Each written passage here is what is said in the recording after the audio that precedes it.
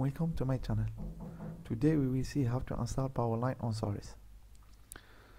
So we need two packages, Powerline and Powerline font.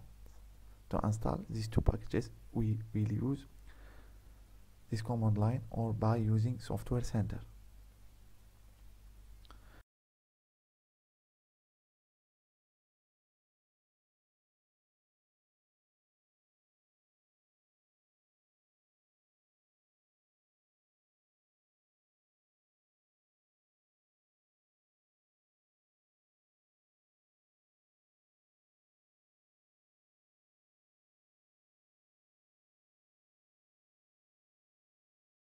After installing these two packages, we need to set up Bash to use the Powerline.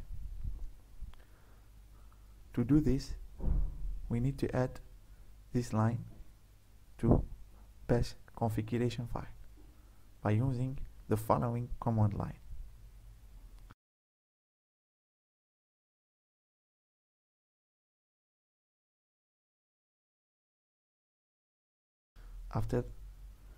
After that, we need to restart our terminal to see our new configuration.